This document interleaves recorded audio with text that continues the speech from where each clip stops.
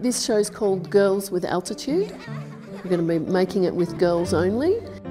I'm interested in bringing young women's voices to the front of the conversation. These young girls are going to be the women of the future, you know, and we want them to be the leaders of the future. The inspiration is a cartoon that Judy Horacek produced many, many years ago, and it's a drawing of a mountain and a woman on top of it looking out across the vista with the wind blowing her hair.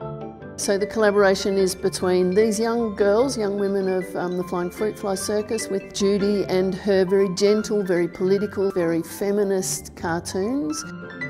Annie approached me with the idea of doing this collaboration because she had liked my cartoons, and it's interesting for me because in my cartoons, which have always been about women and girls and our place in the world and what strengths we need to find within ourselves, I have used as a metaphor flying, leaping, all those things to represent courage and independence. And then you come to the circus and of course the girls are doing all of that stuff for real. So just a lovely collision of the imagery.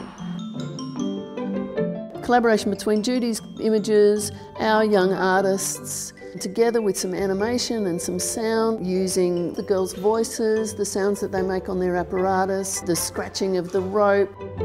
There's an image where a woman is standing on a boring office desk in a skyscraper and she's put post-it notes all over her arms and she's about to leap out the window, and the little note to self, the yellow sticky notes probably won't help you fly. And we're thinking about images and sound together of those sticky notes flying away.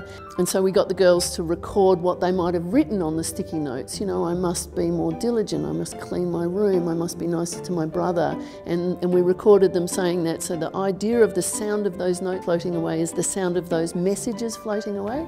So those things are really interesting and really exciting because it feels like really authentic exploration about what these girls want to say and therefore what we want to present to Australia.